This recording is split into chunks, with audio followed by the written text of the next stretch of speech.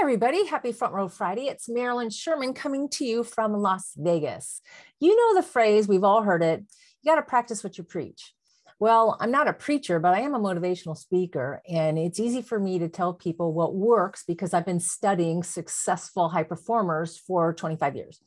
However, once in a while, I have to look in the mirror and make sure that I am practicing that which I preach on stage. In a recent Front Row Friday video, I told all of you about having a mentor and how important it is to ask for help and be open for their feedback. Well, I needed to practice that recently as I have been working diligently on a new demo video or sizzle reel to help sell my speaking business. And I have new footage and I have new current material, and I really wanted to get it right. But I wasn't asking my mentors for their feedback. And I guess I had that fear of it's not good enough. And then I finally realized, Marilyn, you got to practice what you preach. You got to walk the talk. And so I did. And boy, I am so glad I overcame that fear of feedback, because three specific people in particular gave me the same feedback. They were very gentle, they were very complimentary, but they said, Marilyn, it could be better if you do these things. And I'm so glad that I was open to that feedback and I let go of that fear, because I made those changes with the help of a very dear friend here in Las Vegas, Jennifer Lear. I was able to have a solid message that's clear and concise, especially for people who had never heard me speak before.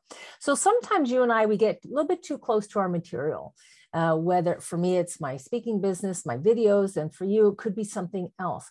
So what is it that is keeping you from asking for feedback from your mentors? Were you like me, that you had fear of their response?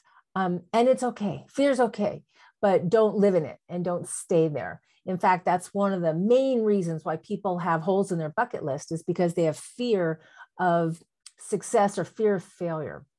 So on this Front Row Friday, I want you to celebrate how far you've come, and then look in the mirror and ask yourself, what is it that you're preaching that you are not practicing? And then do what you can today to move a little bit closer to your front row with your authentic, beautiful self by practicing what you preach.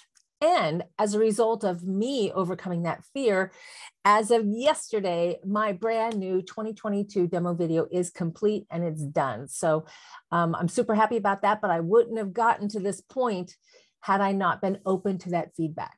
So enjoy your Front Row Friday. Thanks for checking in with me today, and we'll see you next week. Take care, everybody. Bye for now.